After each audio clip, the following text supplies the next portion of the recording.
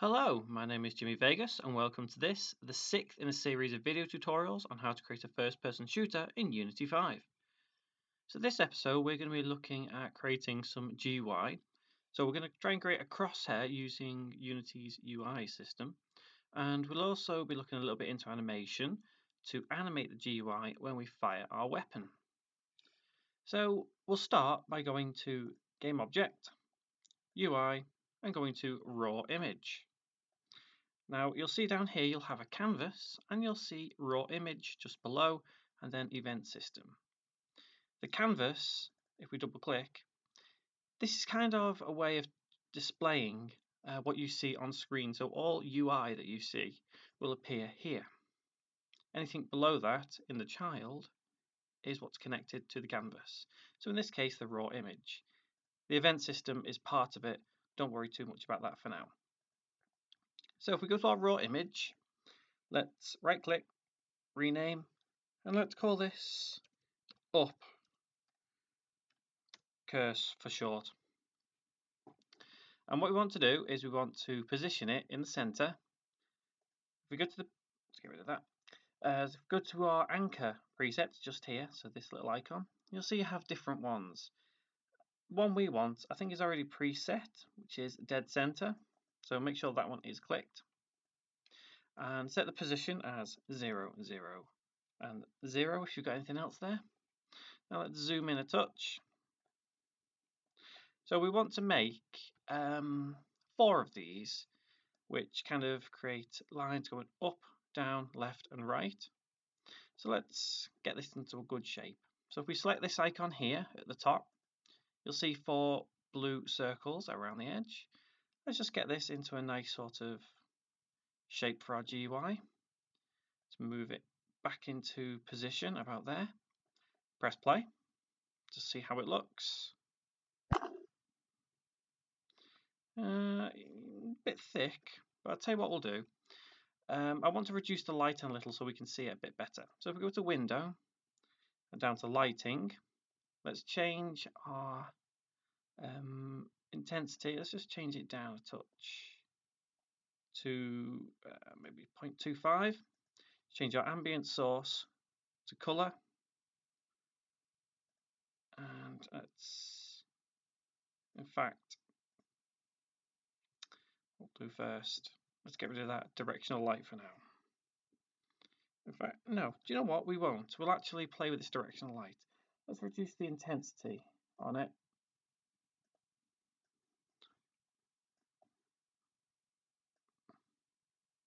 And see how that looks. Okay, so it's darker, but it's a bit better. We'll change how it all looks later on in the series. We'll make it look pretty nice. But for now, I want a kind of a little bit darker feel, so that'll do. So let's get back to editing this. Let's zoom in a touch more. Let's make it a little bit thinner. Maybe a width of, I'll tell you what, let's manually edit over here. A width of 3 and height of, let's say, 25. Let's change the position on the X to 0. Let's change the position on the Y to 22. Okay, that looks fine. Now let's duplicate that, hold Control, press D. Let's change the position on the Y to minus 22, so we get it directly opposite. Right click, rename, let's call this down curse. Press play. Okay, so yep, that's looking a little better now. Now we do the left, so hold Control, press D on down curse, and let's should we rotate? No, we won't. We'll change the actual width to 25 and the height to 3.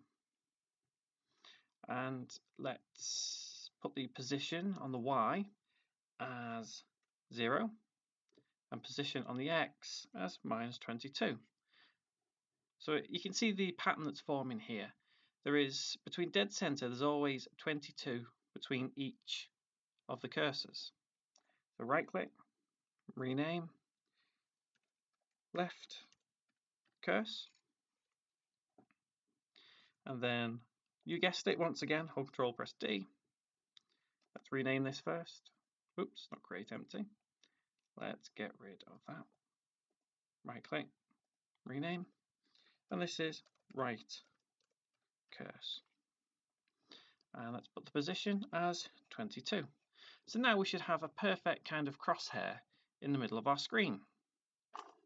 And we do, which is pretty nice. So now I'd like to animate this when we fire. The crosshairs sprawl outwards slightly, then back in.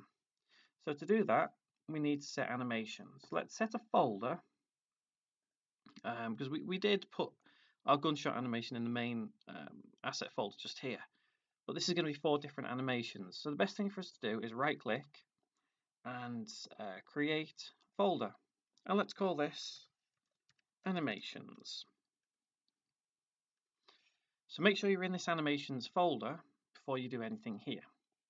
Click on up cursor and then click on your animation tab just here. And then click on create. Let's call this up cursor anim. And much in the same way as we did with the gun, we want to set this crosshair to flick up and then come back down into its original position. So firstly, we've got to set the original position. So if you remember, this is everything here.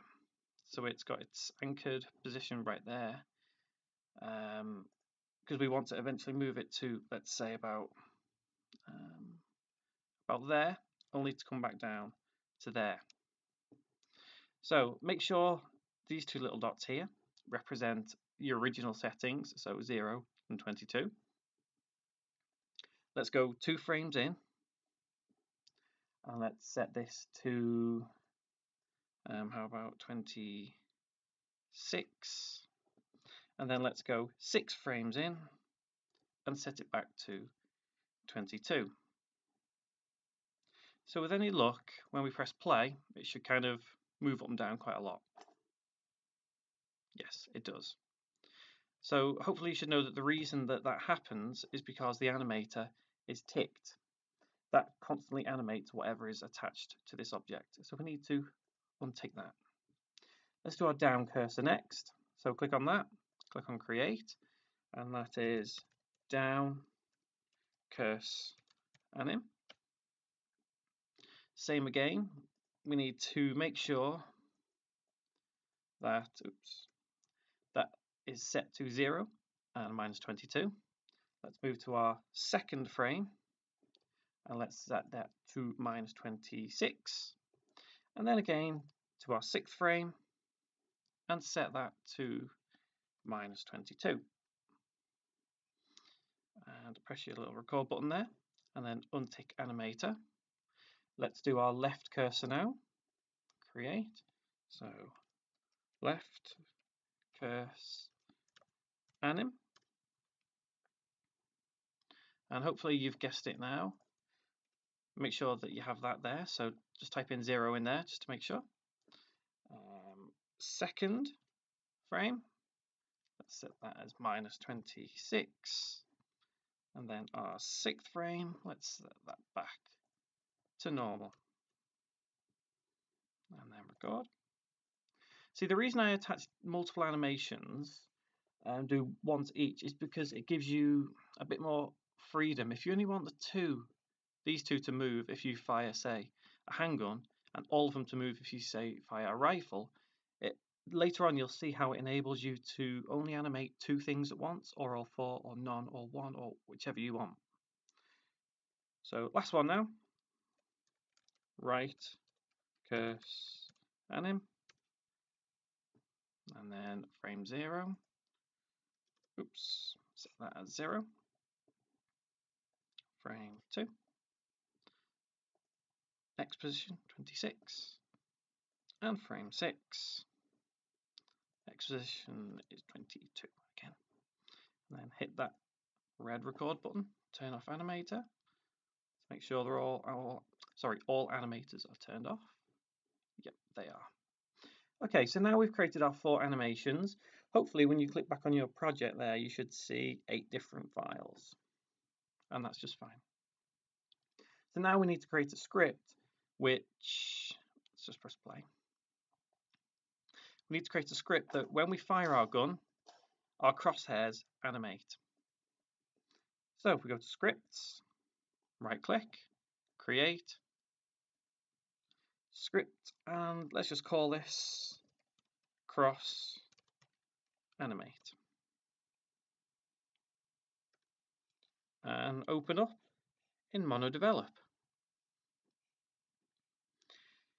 So what we need to do in this script when it's loaded up is create 4 different variables. Now these variables will be the 4 crosshairs that we've just created. And all we'll need to do is to make sure when our button is pressed down to fire our gun that these animate. So if you delete everything it's already given you, we'll start from scratch. We need to set the first variable, so var, and it's going to be up curse, and that is going to be game object. Next one, var down curse, and that's going to be another game object. And you've probably guessed it by now, left curse, game object. And then finally, right curse, it's game object. Okay, so the function I'm going to use is just the common function update. So we need to run this script every frame I should say, just to make sure that we are pressing our gun. So what we'll do is function update, open close, and open curly bracket. And we need to do an if statement. So if input.get button down is attack, which if you remember we have set in our settings, because we use the same one for when we fire our gun. It's somewhere there. I think it's not attack, is it? It's, oh, Joe, I can't remember what it is. Should we quickly check? It was on gunfire, wasn't it? It's fire 1 it's set as, not attack, sorry. So that should be fire 1, open curly bracket. And then we need to, so basically that's just saying, are we pressing the fire button? If we are, we just need to do up curse dot get component animator, so open bracket, and then in quotes animator close bracket dot enabled equals true, and then semicolon. So all that's doing is that's referencing the up cursor, because we'll set it in just a second in Unity itself, and then getting the animator and enabling it. So we can copy this line here and paste it and just simply change up to down, and again to left, and then again to right. So what we need to do now is we need to make the script wait for just a split second while that animates. Now with an update you can't actually use the usual yield wait for seconds because it generally doesn't like it. So just to prove a point, we will close them curly brackets there, and then if we go back into Unity and give it a second to think, it will hopefully tell us that we can't do what we want to do. Yes, so down here you can see it can't be a coroutine. The reason you'll get that is because of this yield. So instead what we're going to do is we're going to create our own function. So we'll do function waiting anim, open close bracket, open curly bracket, and then we'll take that yield, wait for seconds, cut it out, paste it in this function, and then these 4 lines that we've taken here, copy all them, paste them here, let's tidy it up a touch, it's a bit messy, and change all these true to false. Just take a second there.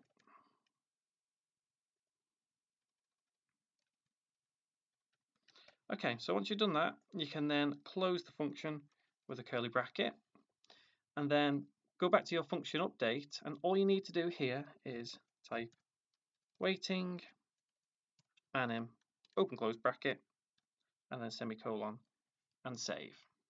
So all that's happening here is on our function update, which is being called every frame, we're checking to see if we're pressing our fire button. If we are, then we're running the animation, which we've set for our cursors, and then immediately going to our waiting anim function, which is here. And as soon as that begins, we wait for a split second and then disable our animations. So now, if we go back into Unity, let's create a new game object. When Unity stop thinking. Create empty, and let's just call this crosshair object. So now what we need to do is we need to drag and drop this script we've just written onto our crosshair object, and you'll see up cursor, down cursor, all them there. We just need to drag and drop from our hierarchy each of the 4 cursors. So you got up, down, left, right. Now hopefully we should be able to press play,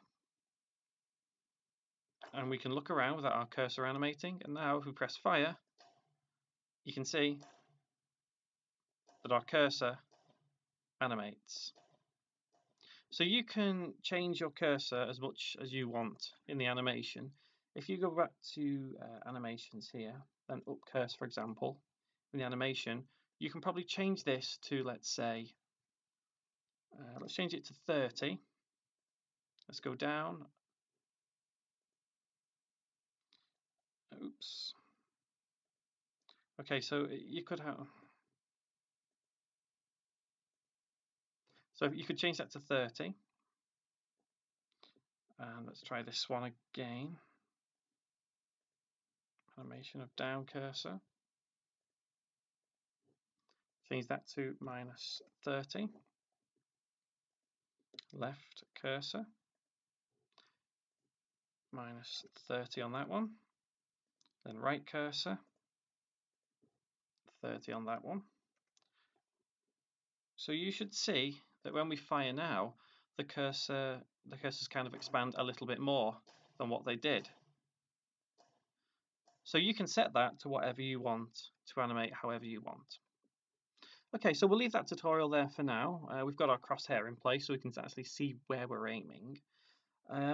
Next episode, we're going to be looking at some more GUI, some more scripting, because we're going to need to kind of see how much ammo we've got, how much ammo we can pick up. We'll probably put in maybe a texture or 2 for an ammo crate. Eventually, we'll start building everything up so we've got an actual level to play, enemies to shoot, and tons of different things. So until next time, play with your GUI, fiddle it however you want to, and just play with Unity. So, like I say, that's the end. Thank you very much for watching.